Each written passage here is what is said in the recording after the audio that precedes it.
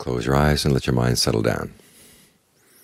It doesn't have to keep running around all the time. It needs some time for itself, to be by itself, to look after its own needs. Otherwise it gets worn down. And when it gets worn down, then no matter how much it tries to go around and help other people or do things for your responsibilities outside, you don't get them done well.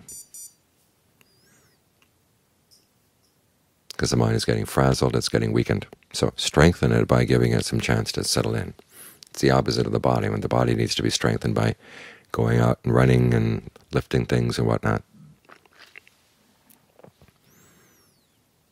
But the mind gets strengthened by staying still, not having to look after this, not having to look after that. This is where you start finding some peace inside. This, after all, is the holiday season for peace and goodwill. And this is where it starts. It starts by looking after your own mind, finding some peace inside, having some goodwill for yourself, realizing that you want happiness, and you want a happiness that lasts, and a happiness that doesn't cause anybody else any trouble. Because if it troubles them, then they're not going to want your happiness to last. And this is how your goodwill starts spreading around to other people, too. We can't wait for peace and goodwill to come from some outside source. It has to come from within us. The way we learn to look after ourselves. Once the mind has been well looked after, okay, then you find that you have the strength to go out and help other people. You can express your goodwill to them. You can bring some peace to their lives because you've developed this inside yourself first.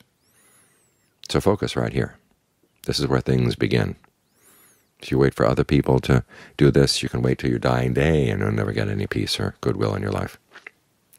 You've got to start first.